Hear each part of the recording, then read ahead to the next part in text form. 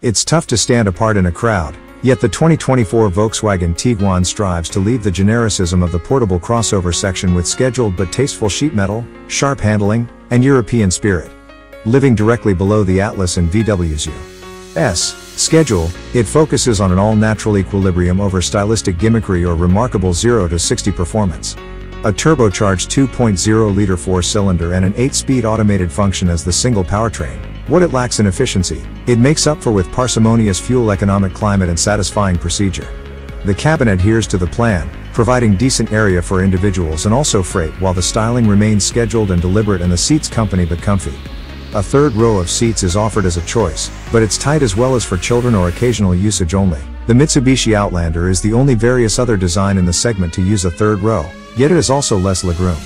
While the Tiguan's feature material is class competitive, its crisp handling as well as general all-round character produce an enticing and also satisfying driving experience.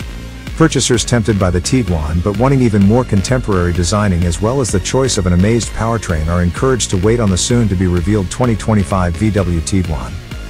VW's IQ Drive driver assistance system is now standard on the base S trim and includes flexible cruise shift control with a lane centering attribute.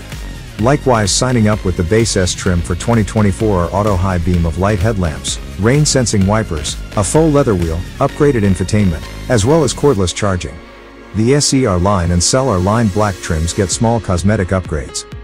As within 2015, we advise the mid-range SE trim as it includes 18-inch wheels, a power-operated backlift gate, remote start, and dual-zone environment control.